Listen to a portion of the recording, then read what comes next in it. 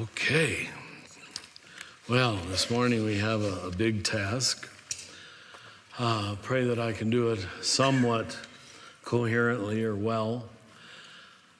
I've been working with this material for a year and a half. These are the galleys of my next book.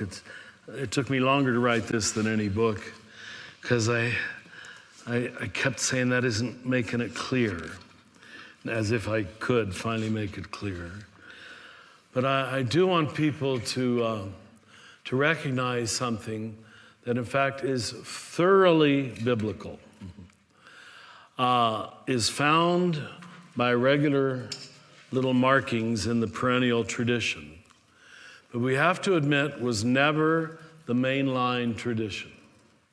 So I can pretty much assume that what I'm going to try to say for most of you will sound very new and very different, even though it's entirely dogmatic. It really is.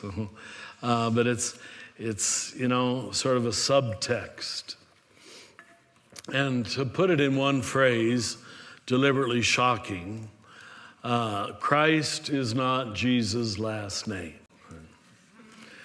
And we've sort of used it that way. We've so lumped them together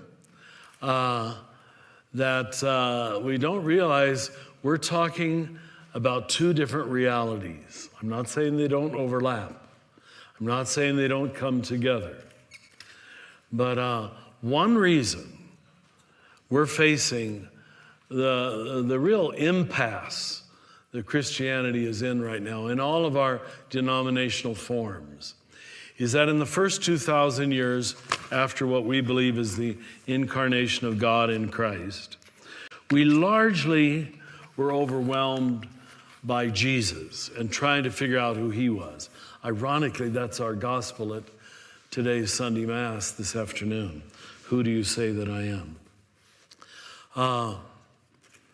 But there's been not a lot of recognition of the Christ.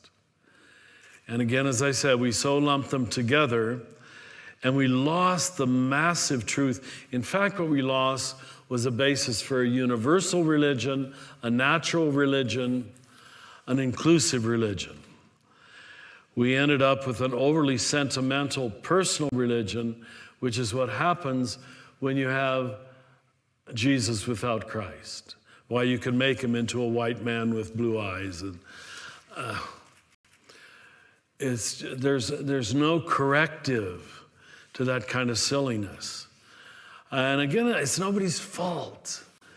Consciousness is unfolding. I know a lot of Christians were trained to think evolution is a bad word. In my vocabulary, it's the only thing that explains very much. That we're clearly unfolding. And the second coming of Christ is you, and the second coming of Christ is still happening. It's not one event, it's the rest of history. But because we didn't understand the Christ, we didn't know how to think that way. So I always like to put a really perfect frontispiece at the beginning of my books, something that sums it all up. And this time I had three of them. I couldn't decide between them, so I put all three of them. The first one is from Karl Rahner, the German Jesuit. The only really absolute mysteries in Christianity are the self-communication of God in the depths of existence. That's the soul. That's the true self, which we call grace. And in history, which we call Christ. Second, from St. John of Damascus, 7th century. I do not worship matter. He's a father of the church, if that means anything. I worship the God of matter, who became matter for my sake, and deigned to inhabit matter, who worked out my salvation through matter. I will not cease from honoring that matter which works for my salvation. This was the early period of the church when we were still recovering from the utter shock of the incarnation, that the Word had become flesh. And remember, in John's prologue, in John's first chapter, The word Jesus isn't used till the 17th verse, right at the end. He doesn't say the Word became Jesus. He says the Word became flesh. Now, the Eastern Church developed that much more than the Western Church. And we're, for the most part, products of the Western Church, where we over-localized the incarnation in the body of Jesus and then felt we could or should or needed to prove that, which is unprovable. So it put us on the defensive or the offensive, however you want to see it, from the very beginning. The third frontispiece is from, of course, our supreme master of the 20th century for many of us, Thomas Merton. He ends, I think this is sign of Jonah. No despair of ours can alter the reality of things, nor stain the joy of the cosmic dance which is always there. So I believe the word Christ is one word, it's not the only word, but it works, if you can understand it correctly, for that cosmic dance. In many ways, if any of you, and you don't need to, I'm not here to push any of my books, if you read The Divine Dance on the Trinity, this book amounts to the sequel to that. First, we had to get the shape of God right, and that God is relationship, God is communion, God is not an old white man on a throne, which it's amazing how many even educated Christians still operate as if that's true. No wonder the Christian religion is falling apart. But once we get the shape of God right, then what's the shape of this manifestation of God that entered this world? So, as I think I mentioned yesterday, we can't presume that God just got interested in God's creation 2,000 years ago and left the first 13.7 billion years empty of revelation, empty of presence, empty of love, empty of communion. That the poor Stone Age people and the Mayans and the Babylonians and the Persians and the Bushmen of Africa did not have access to God. Of course they did. God isn't playing hide and seek. But we found in our overemphasizing Jesus without understanding Christ, we created a storyline. I'm making a caricature, forgive me, but that all depends upon a supposed sin that was committed between the Tigris and Euphrates River. And that just isn't a big enough storyline for, they're now saying, when I was in college, there were 6 stars for each one of us. Now it's 6 galaxies. Did you hear that? I don't know if it's true, but I just reading books like you're reading books. 6 galaxies for each human being. You have to say, who is God? Oh, well, he certainly isn't upset because someone bit into an apple. You understand? But I understand how you have to teach the mythic stories, but most people don't know how to understand sacred texts. They really don't. It's not their fault. They just weren't made ready for it. So the Christ existed from all eternity. Now let me give you my definition of Christ. One of you rightly asked me yesterday, where did the word come from? Well, Christ is the Greek for the Hebrew word for anointed. Mesak means to pour oil on something, which is to recognize its inner soul, its inner spirituality. So an anointed anything was a sacred. But to recognize that sacredness, the ritual in a number of native religions was to pour holy oil, to anoint them. The word Mesak in Hebrew became Messiah, became the Christ, which means simply anointed in Greek. But we lumped it all together and laid it on the person of Jesus before we understood the concept itself, what it's saying.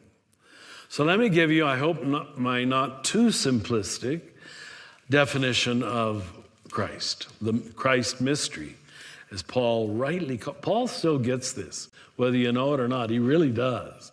Paul is a mystic of the first magnitude, which is why we often didn't understand him.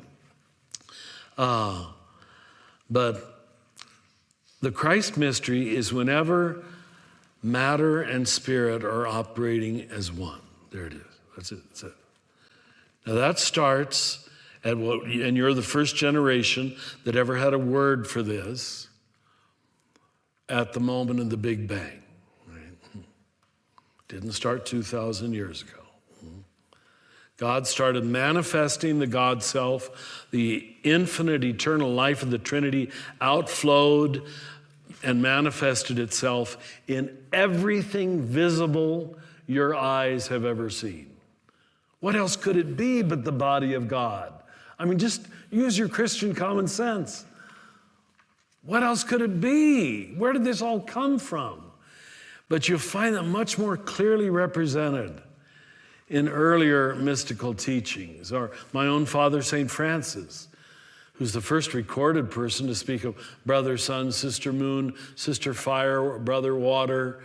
It's all sacred. It's one sacred ecosystem, and it isn't divided into the sacred and the secular. Once you get into dividing as if it's up to you to decide where the Christ is and where the Christ isn't, we lose every time. That's why we have racism. That's why we have homophobia. That's why we have sexism and classism and all the other silliness. Is the ego has taken upon itself to decide what is sacred. No, it's all sacred. And the true mystic wants to kneel and kiss the ground every day. He lives, she lives in a sacred universe.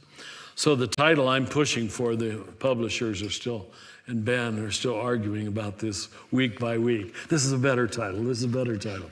But my preferred one is Another Name for Everything. Every and thing being separated. And the subtitle being The Universal Christ. Now, did I forget my Bible? Typical Catholic. I did. I thought, I left it in my room, darn it. One of you good evangelicals has a Bible, don't you? If you don't, I won't feel so guilty. Well, no, it's okay. Colossians 1, the hymn. I'm just going to quote the hymn in Colossians, or the hymn in Ephesians. Let's try Ephesians 1:3. You were chosen in Christ from the very beginning. You were chosen in Christ. The problem is solved. There's not an Apple problem to be solved later by an atonement theory. I hesitate to raise that word because I know you're going to ask me about it. But the atonement theory was a rather late creation. We Franciscans never believed it. And those of you who are raised evangelical, it's one of your 4 pillars. You don't even realize it doesn't stand the test of time, you know? It's a problem-solving technique to a problem that we created, you understand? And creates a Father God who is pissed off at humanity and needs to be bought off to love us, which contradicts the nature of love, certainly of infinite love. So you'll probably get me back to that, and I know I made a mistake by introducing the idea already, but I have to say it, that our theory of salvation is so tiny, so planet-bound. It's, as you said so well yesterday, Jackie, when we discover life on another planet, which might be tomorrow, our little storyline is shot to hell. I mean, if you think the Christian religion is falling apart now, wait till we find life on another planet, And what happens? It's just the whole thing is incomprehensible. So our narrative was not a creation-based spirituality, all right? It was what we call fall redemption spirituality. It was Matthew Fox, who came to visit me 2 weeks ago, who first introduced that vocabulary.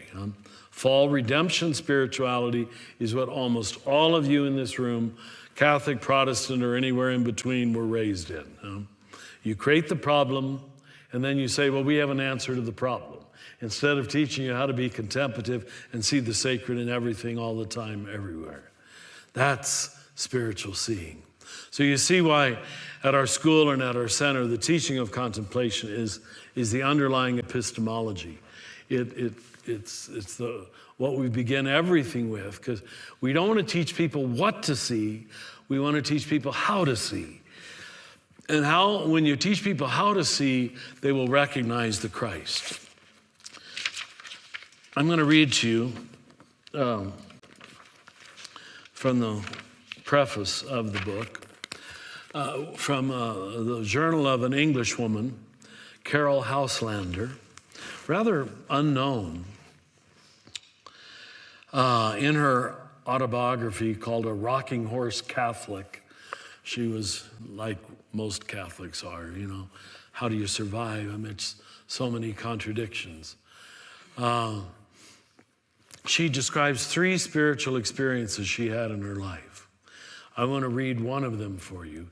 It almost perfectly parallels Thomas Merton's experience on 6th and Walnut in Louisville, Kentucky.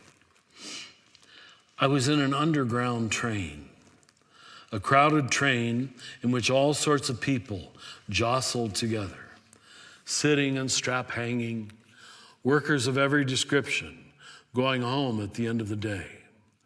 Quite suddenly, I saw with my mind, but as vividly as a wonderful picture, Christ in all of them.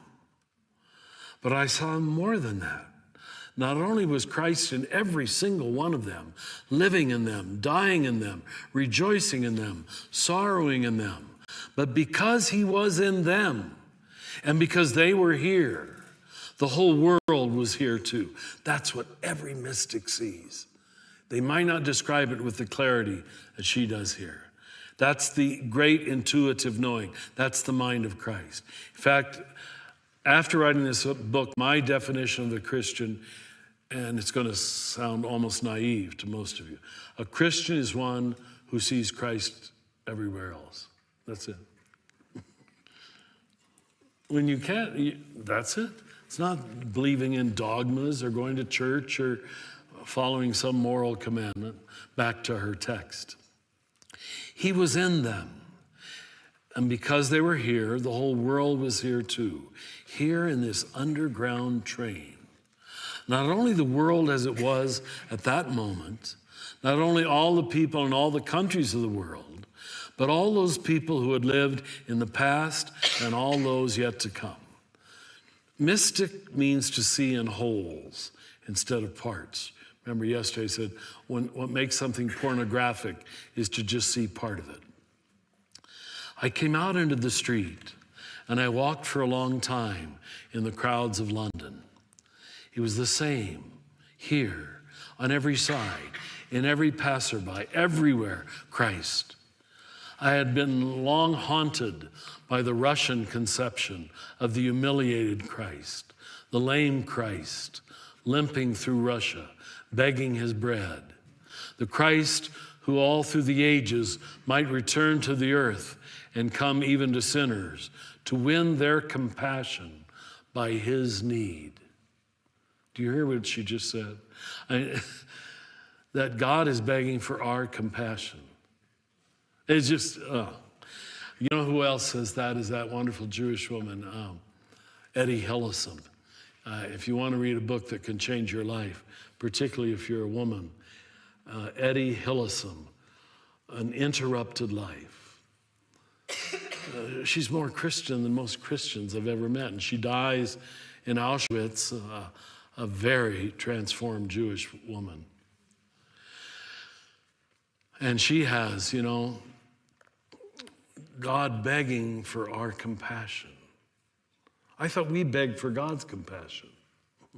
Can you turn that around? That's the amazing thing mystics are able to do. Now, in the flash of a second, I knew that this dream is a fact, not a dream. not the fantasy or legend of a devout people, not the prerogative of the Russians, but Christ in everyone. I saw, too, the reverence that everyone must have for a sinner. Instead of condoning his sin, which is in reality his utmost sorrow, one must comfort Christ who is suffering in him. Talk about the divine pity, universal compassion.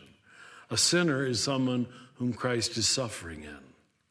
And this reverence must be paid even to those sinners whose souls seem to be dead, because it is Christ who is the life of the soul who is dead in him. They are his tombs. Have you ever gone to Mexico? In fact, today's the Mexican Independence Day. The churches in Mexico or Latin America where, and I'm sure if you were raised Protestant, it's a rather ghastly image, but they have this image of the dead Christ laying in the tomb under the altar. She understood that we needed to picture the dead Christ because the sinner is still Christ. You understand? It's just Christ in the tomb, but it's still Christ. Can you make that switch? Huh? It's all Christ. And it takes away from you the power to judge where the Christ is. The Christ, and this is my big point, is a universal notion. Christ is everywhere. In him, every kind of life has meaning. And I'm going to call Christ, you'll help me unpackage this, I hope, the life principle of everything, visible, material. And Jesus is the death principle. He came to reveal, the only way you can come to this life is by incorporating death. Damn it. That's our pushback against Jesus, the folly of the cross. When you can hold the life principle and the death principle together, Jesus and Christ, you've got the full Paschal mystery. You got the full revelation.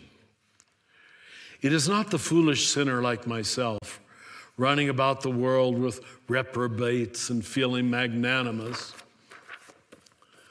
who comes closest to them and brings them healing. It is the contemplative in her cell who has never set eyes on them, but in whom Christ fasts and prays for them. It may be a charwoman in whom Christ makes himself a servant again, or a king whose crown of gold hides a crown of thorns. Realization of our oneness in Christ is the only cure for human loneliness. Remember when we set you out yesterday, we said, once the Christ presence, I didn't put it that way then, is revealed in everything that lives, you can never be lonely again. For me, too, it is the only ultimate meaning of life, the only thing that gives meaning and purpose to every life. This is a universal religion. Can you follow me? It's a natural religion. It doesn't depend on the Bible. I don't mean to put down the Bible, but let's be honest, right? In terms of geological time, the Bible has existed in the last nanosecond of time and was made highly printable only in the last 500 years. Don't hate us Catholics too much. It's just for 1,500 years we couldn't read or write, So we drew pictures. You artists will understand that. And we created stained glass windows in cathedrals. We created beauty because we didn't know how to read or write. You who were raised in the Protestant tradition, God bless you, you were coterminous with the invention of the printing press. But the trouble is, you dove into it with total abandon, and you stopped looking at reality, you stopped looking at the trees, brother, sun, sister, moon, and you just read words, and the Word had become flesh. I say the Christ was coming down the up escalator, and we were rushing up. Her final paragraph. After a few days, the vision faded. People looked the same again. Merton says the same thing about his 6th and Walnut It's now Muhammad Ali Avenue in Louisville. People look the same again. There was no longer the same shock of insight for me each time. I was face to face with just another human being. Christ was hidden again. Indeed, though the years to come, I would have to seek for him, and usually I could find him in others, and still more in myself. But it was only through a deliberate and blind act of faith. Many of the mystics speak of your whole life being remembering in the darkness what you once experienced in the light. Now, people who've never had a moment of light, a moment of enlightenment, a moment of presence, a moment of awareness, they don't know what to look for. It's not their fault. They still feel they're a solitude in this universe. So let me say, and I say it throughout the book, I'm not trying to lay the Christian religion on anybody. In fact, quite the contrary.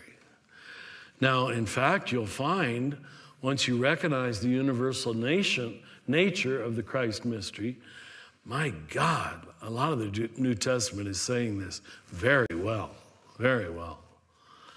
But it isn't in competition with Judaism anymore.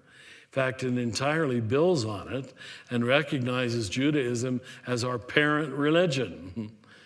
And just as we Catholics can't hate Judaism, Protestantism can't hate Catholicism, neither of us can hate Judaism or the native religions, we're all building on one another. And the building is an expansion of seeing what we are calling the Christ. But you don't need to call it Christ to have the recognition. You follow me? I'm not tied to that word in the least. And considering what we've done to the word or with the word, where it's lethal right now, you know? People are so tired of people with tracts laying a trip on them. It's just, you wonder why they even put up with this. You know, Karl Rahner, that same German Jesuit, he said in the early 60s, he was one of my 5 great teachers. Don't ask me who the other 4 were, but he said, I would recommend that for 50 years, we stop using the word God and just speak of the Holy Mystery, because we don't know what we're talking about. And if that's true of God, I want to add to that, I think that's true of Jesus and Christ. We use the word so glibly, so quickly, and then we lump them together. If you read Paul's letters, even in his 7 unquestioned authentic letters, he uses one phrase more than any other. It's his shortcut phrase, like on your computer, when you want to get to it real quickly, you click the little shortcut. His shortcut phrase for almost everything he's saying is 2 Greek words, en Christo, in Christ, in Christ. Now, you just make the transition, he's talking about Jesus. No, he's talking about Christ. Do you know in all of his letters, he only uses the word Jesus independently 5 times. And 2 of them are in the hymn of Philippians, which he didn't write. So you can say 3 times. Paul never knew Jesus. Hardly ever quotes Jesus. Aren't you shocked by that? And when he does quote him, it's usually incorrectly, at least if we're to believe the 4 Gospels. Huh? Real quickly, and you can bring me back to this. In general, the 3 synoptic Gospels, Matthew, Mark, and Luke, are about Jesus. John is about Christ. And the reason we have so misused and misinterpreted John's Gospel is this is the eternal archetypal Christ talking. He can say, I am the way, the truth, and the life. But he's not talking about Jesus. He's talking about this mystery, this amalgam of matter and spirit, which is the way for everybody, that you discover spirit in this material universe. That was true for the native religions, was true for Judaism, was certainly apparent in Hinduism, if you've ever been to India, where gods are everywhere. The sacred is everywhere. They're always anointing everything, especially the male and female genitals, even in the temples. It's all sacred. It's sort of shocking for us prudish Christians. This is sacred too, It's all one sacred universe. But we got a lot of unlearning to do. And that's why we teach contemplation, because contemplation is mostly unlearning. So he uses the phrase en Christo 164 times in his authentic letters. It's hands down. And he thinks we know what he's talking about. It's his code word for what I'm trying to tell you now. It's a participatory experience. Christ is not an individual. Christ is a collective. It's his word for oneness. Stay with me. It's his word for unity. It's his word for the social order. It's his word for that God is saving the whole. We are saved in Christ from the beginning. Please go back and read the first chapter of Ephesians. You say, how did Ephesians and Colossians, we think were written maybe in the 70s. Probably not, they're not the authentic Paul letters. Maybe the students of Paul or the school of Paul, they're influenced by Paul, but it's a different use of the Greek, different way of talking. But how already by the 70s, Jesus has been dead only 40 years, have they come to this massive cosmological understanding of their religion? It was a universal religion. That's by the year 106, and I'm not saying this to push Catholicism, but that's where we started using the word Catholic, 106, because they saw when Ignatius of Antioch was traveling from Antioch in Syria to be killed in Rome, he's being led in chains across Asia Minor, which is now Turkey, and in village after village, he's already seeing Christians, Christians, Christians, Christians. You know, they're doing great sociological studies now. Why did that first generation succeed so well and so quickly? Was it the Holy Spirit was more active in those days? I believe this analysis. I believe that the authentic preaching of the gospel, contrary to what the evangelical pastors are saying right now, so returned social dignity and social equality to the human race that, 8 out of 10 people in the Roman Empire were slaves. Women were chattel. And when the first preachers, Paul himself, come along and talk about you are the temple of God, that's, according to N.T. Wright, that is Paul's supreme idea, that the new temple is the human person. Once you hear it, you go back and read Paul. It's everywhere. The new temple, he has what I called earlier a very positive anthropology. Maybe no one gave you the eyes to see that, but it's all the way through. He doesn't just have a positive salvation theory as we had, but a positive image of the human person as the image of God. Where did he learn that? From his Jewish religion. Genesis 1, 26, 27, let us create, which, as I point out in the divine dance, even to our Jewish ancestors, it was a bit of a problematic. Why is a plural pronoun used? Is God talking to God's self? Let us create in our image, 2 plural pronouns, as if God is a communion, and we are created in that living image of communion. You are not your own. You are inherently connected. You are inherently one. You are more one than many. Now in Corinthians, he takes that to his doctrine of the body of Christ. In the first 1,200 years of Christianity, the true body of Christ, this reflects Catholic theology, but you'll understand it, was you, the people of God.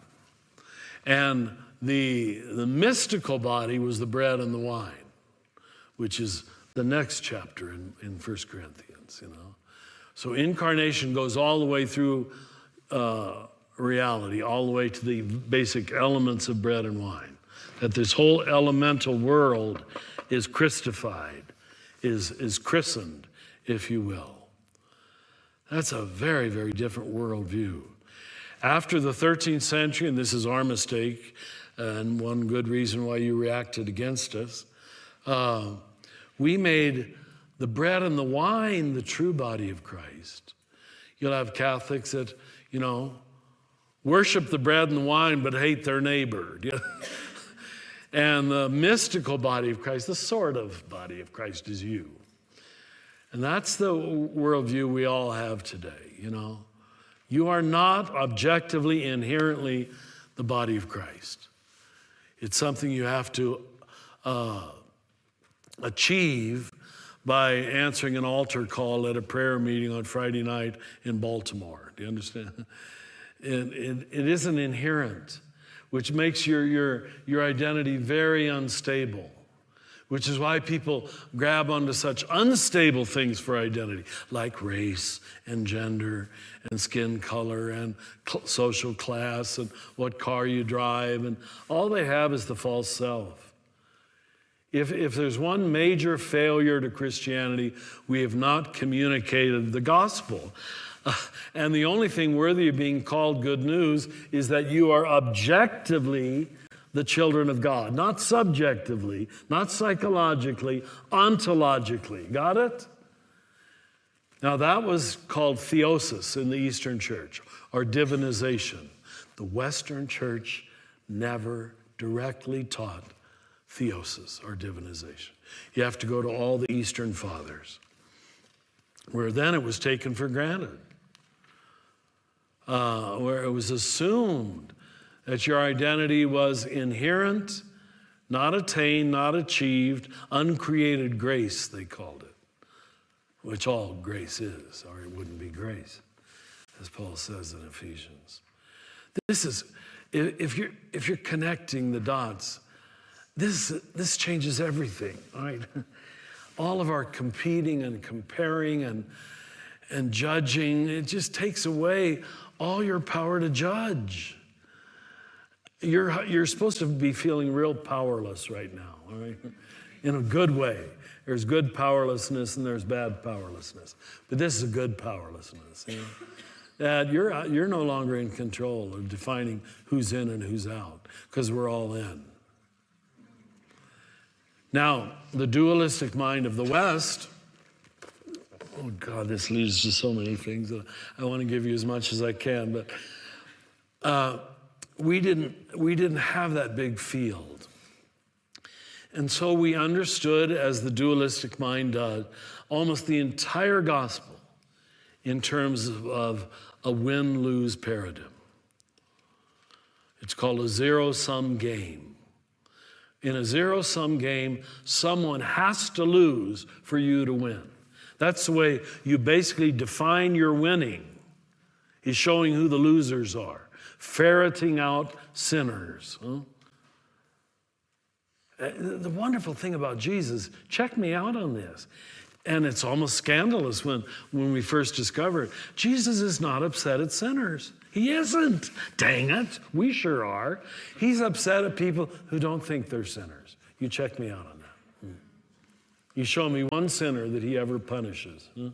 He's not into retribution. He's not into win-lose. I've told this story for years, but it was true when I was still in Cincinnati as a young priest. I was invited to speak at a Catholic businessman's breakfast. And I said to this group of very successful Catholic businessmen, all threes on the Enneagram, I'm sure. And I said, what if the gospel is win-win?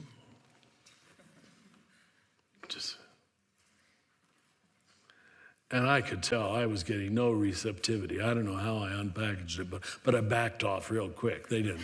And, as you learn to do when you're preaching the gospel to an unevangelized people, like what we heard last night in, Martin Luther King's letter to the clergymen, to the bishops. I was so ashamed to see bishops sign that original letter. I didn't know that. But anyway, they resisted me, I could tell, so I changed the subject. I wasn't getting anywhere. But at the break, this successful white businessman comes up and thumbs his fingers on the podium and says, "Father, Father," in a very patronizing way, as Catholics want to do when they want to be back in control. "Father, Father." He says, when that wouldn't even be interesting. That's a quote. That's the way white religion thinks. It wouldn't even be, it's not interesting. If you want to fill a stadium, if you want to build a stadium, you've got to create a win-lose worldview. That's why people love sports. Thank God for sports. I mean, really, not against sports. It tames the war instinct, and at least we can think it really, really it does. We can think it really matters whether the Cardinals or the Yankees win or whatever, you know. It doesn't really matter in the great scheme of things, but it tames that win-lose instinct. Can you really allow your worldview to be changed to win-win? I don't think it's the gospel till you can. And in that sense, most of the Western church has yet to be evangelized. It doesn't know the gospel. It's playing a zero-sum game. And you see it even over the beautiful European cathedrals. I was just preaching over there in much of July. And over the entranceway, there's the Christ as a white man sitting on the throne, damning half of the group to hell and inviting the other half to heaven. And I know it's Matthew 25, and I'd be happy to try to explain Matthew 25. But you know, Jesus clearly, most common metaphor for eternal life is a wedding banquet. The only courtroom scene is Matthew 25. And that's about how we treat the poor. And wouldn't you know it, that's our preferred metaphor. No? We don't like wedding banquets that much, where the good and bad alike are included. We've got all kind of excuses why not to come. That still continues. It's so clear once you see it. Now, before I open this up to discussion, we've already got the convention center reserved for next March when this book is going to come out. But the reason we're renting the convention center is not because of me, but because of John Dominic Crossan, who this is his latest book. And Jackie will be our third presenter in March. I was at, what was it, the fourth iteration of this book, or fifth or sixth? I don't know. I did 8. I've never done 8 iterations of any book. Usually I just write them and send them to the publisher, which shows in the final editing. But anyway, I thought, okay, it's off to the publisher, now I can forget about it. And then a friend who's rather knowledgeable and knew what I would like, sent me this book. It's called Resurrecting Easter: How the West Lost and the East Kept the Original Easter Vision. It's especially exciting to give this because I know there's so many artists in this room. And what I said about Catholicism applies here. You know, you can really pretty much tell what people really believe by their art. Art reveals our real theology. And he makes this quote, makes this idea very clear in this book. Here it is in a word. This particular cover is the Kora Church in Istanbul. Maybe some of you have been there. It's still there, right? And it's considered the classic archetypal painting of the understanding of the resurrection. But let me give you a little bit of history. Again, remember the Eastern Church understood the Christ equally with Jesus, not just Jesus apart from Christ, which is what you were given. We find no attempts to paint the resurrection for 6 centuries. In fact, we're now assuming there must have been some canonical regulation or guideline that you don't paint the resurrection. Why is that? Because it's a collective, universal mystery, and once you circumscribe it in one body, do you understand? It's not the resurrection anymore. I remember asking my professor in systematic theology in the late 60s, if there had been a camera present at the resurrection, what would it have seen? He said, here's my suspicion. It certainly was not a triumphant little Jesus coming out of a tomb, like we're raised to think. Look at me, we call it touchdown Jesus. I made a touchdown, I rose, and then we have to prove that he rose, which you can't do again.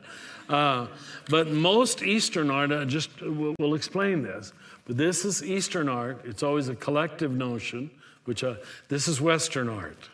First, we didn't paint it at all, which was good.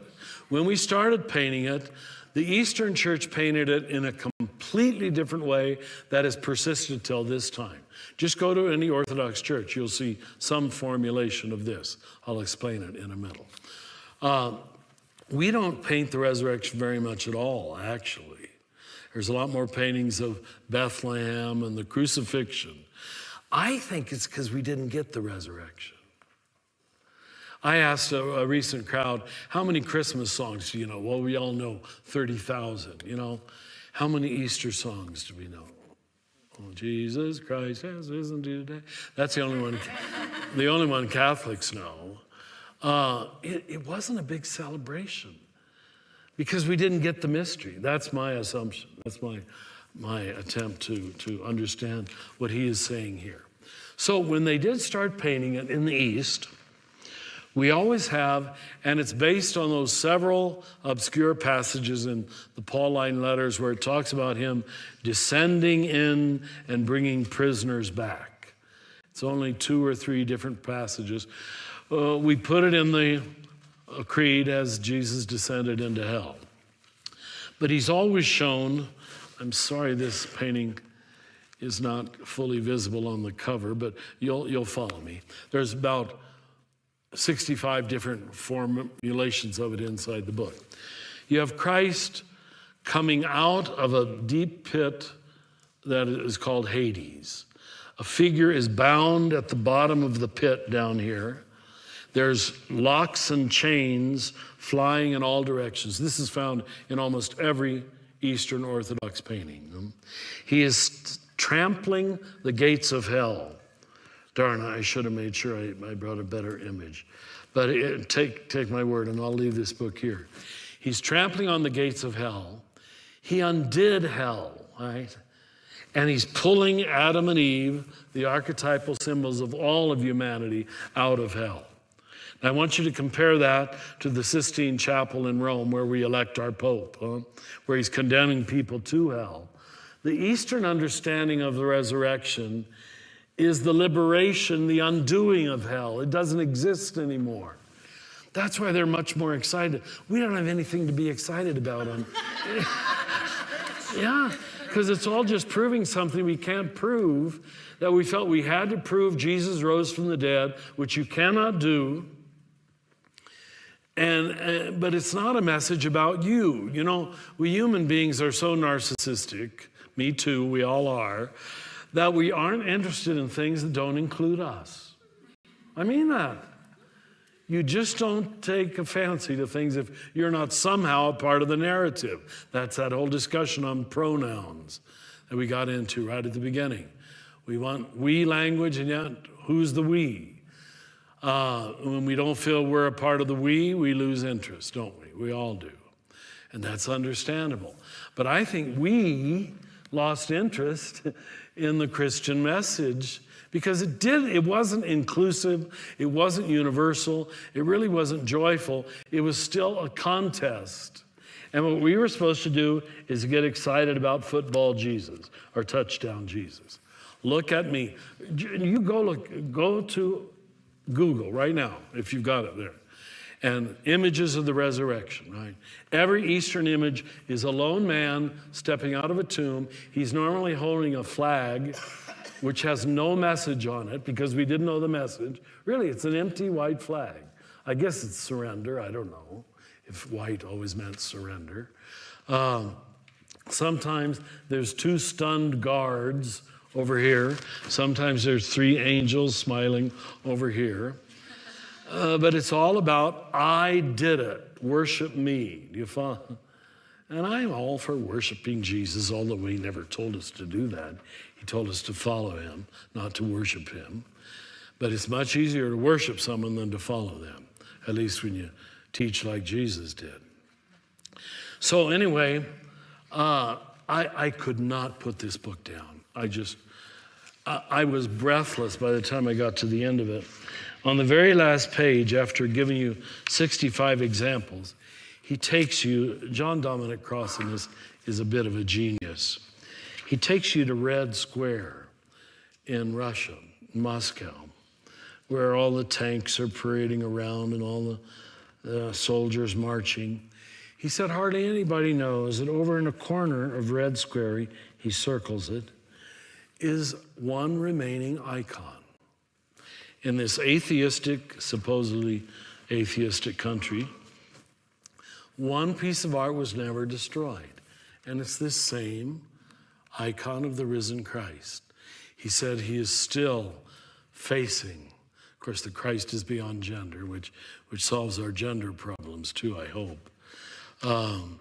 Still facing the armaments of empire and war, and that they haven't torn it down is sort of unbelievable. So if you ever go to Moscow, Red Square, look for the icon of the risen Christ. It's the only piece of art in the whole square, he says. So I was breathless. It was just so compelling as I turned each page of the book and recognized, yeah, we don't get it. We've never got it. His subtitle, How the West Lost and the East Kept, the original Easter vision.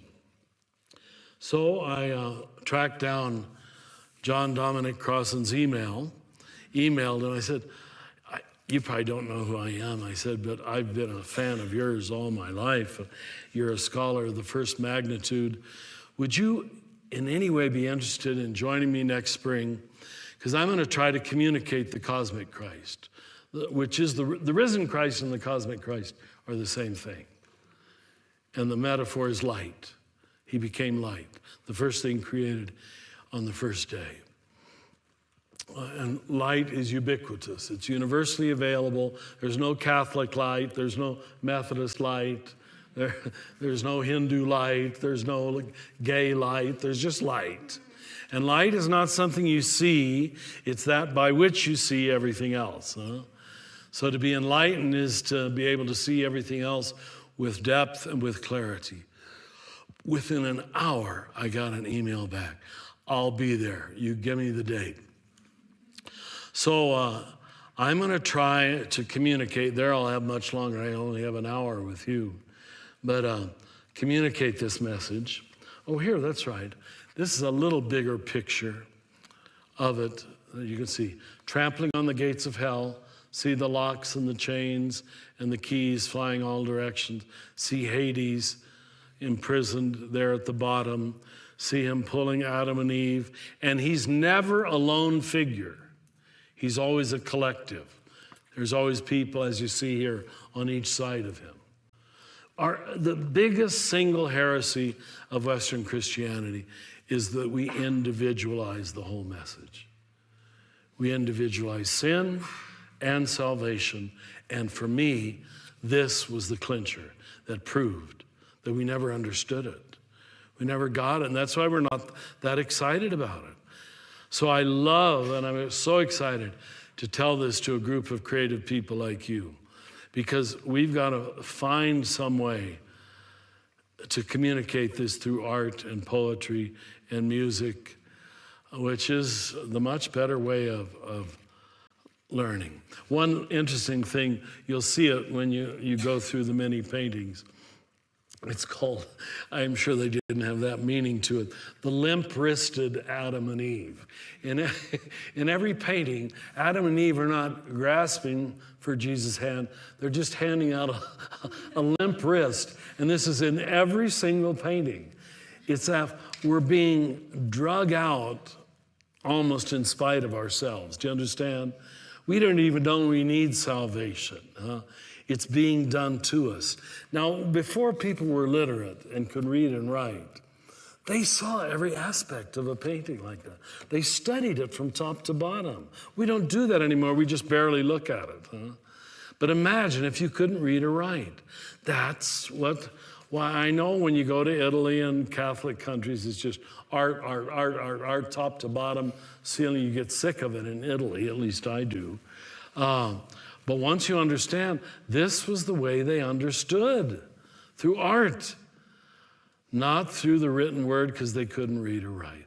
The word had become flesh for them in a different way.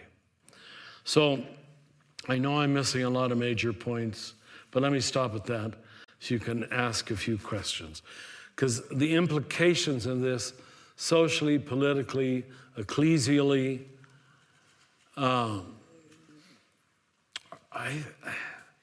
it gives us something really good to build on. Something you don't have to apologize for.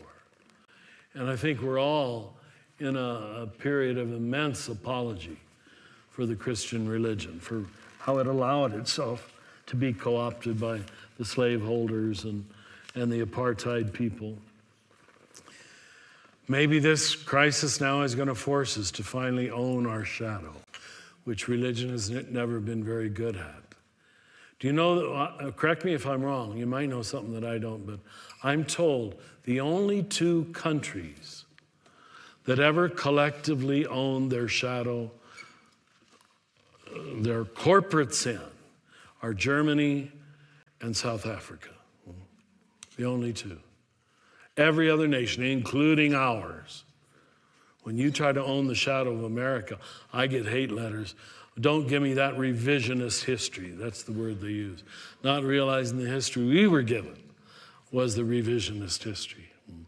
Never occurs to them. They're sincere people, but yeah, any interpretation rather than the imperial one is revisionist history.